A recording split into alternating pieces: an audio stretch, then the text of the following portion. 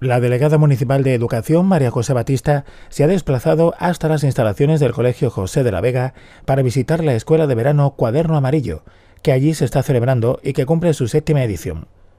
Estas clases dieron comienzo el pasado 23 de junio y se desarrollarán hasta el 31 de julio. Los menores que están tomando parte disfrutan de juegos deportivos, teatro, baile, manualidades, juegos de agua, un huerto, ciencia creativa y mucha diversión. Con un total de 130 plazas, este proyecto de conciliación familiar y laboral crea un espacio en el que los más pequeños de la casa disfrutan en compañía de otros niños y niñas, realizando actividades artísticas, deportivas, medioambientales y de hábitos saludables de forma activa. Este año se han incluido como novedad los talleres de investigación y cuidado del litoral y de concienciación social. Hoy hemos venido a visitar la Escuela de Verano que está aquí en el Colegio José de la Vega y tenemos aquí al lado al artífice de esta alegría porque esto verdaderamente cuando he entrado en este colegio donde yo estudié me ha dado mucha alegría ver lo contento y lo felices, Rafa, que están los niños. Rafa es el representante de la estructura y la empresa que monta esta escuela de verano tan maravillosa que es Cuaderno Amarillo, y ahora nos va a explicar todas las actividades y demás que hacéis aquí. Y bueno, yo simplemente recalcar y decir que me he sentido súper bien cuando pasé el otro día por la calle y me dijo una señora, Rafa, que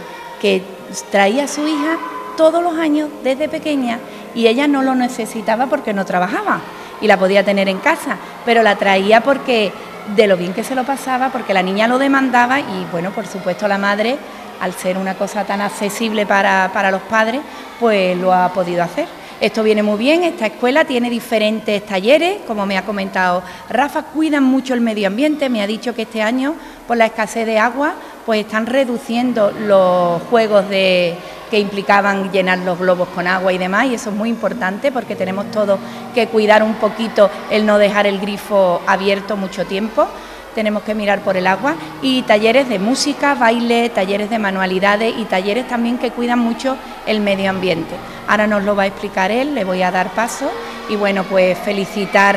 a Rafa por este proyecto tan maravilloso y por supuesto pues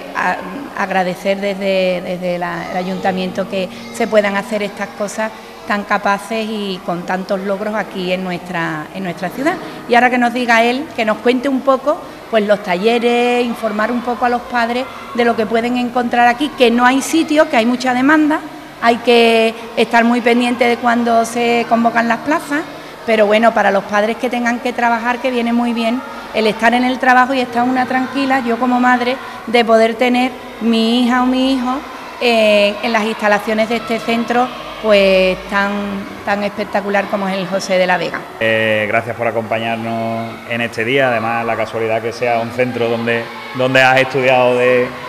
más pequeña y que hoy el futuro está ahí, que esos niños y esas niñas que están hoy ahí en estos talleres, en estas actividades, el 7º año, solamente lo tuvimos que parar en pandemia, como prácticamente todo se nos paralizó, hemos vuelto con mucha más fuerza, las plazas están agotadas prácticamente desde mitad de junio que se lanzaron.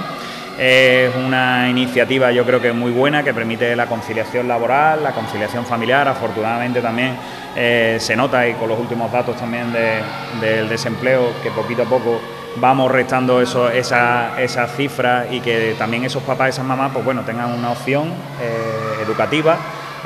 una opción de ocio también en un cole público, que creo que también es importante que haya esa apuesta por la enseñanza pública, y con unas instalaciones tan buenas y con un público como los niños y las niñas. Van repitiendo, cada año repiten más, hacen actividades, como tú bien has dicho, deportivas, de baile, manualidades. Este año hemos trabajado más aún la concienciación medioambiental. Entendemos que es algo importante, estamos trabajando el litoral, que también conozcan nuestra zona, esa magnífica zona que tiene Chiclana, que cada día hace que nos visiten más más personas, ¿no? Que la podamos disfrutar también los chiclaneros y chiclaneras. Y este año también le hemos dado un componente social. Vamos a hacer, en colaboración con Cáritas, con la parroquia de Cáritas, vamos a hacer una recogida de leche. También vamos a sensibilizar también a los niños, a la familia, que están súper sensibilizados, pero además están contentos y también muy contentos al fin y al cabo, pues por poder prestar también su ayuda y en esa colaboración. La escuela cuenta con un equipo de profesionales del área de la educación que atienden cada día a los niños y niñas de 9 a 14 horas, pudiendo además aquellos que lo necesitan ampliar en horario de aula matinal, 7:30 a 9 horas, y de comedor escolar, 14 a 15 horas. Cuaderno Amarillo, empresa chiclanera, gestiona en la actualidad diferentes proyectos en el ámbito educativo en la provincia de Cádiz, Huelva, Sevilla, Córdoba y Málaga, apostando por la innovación y formación educativa tanto para alumnos como para docentes.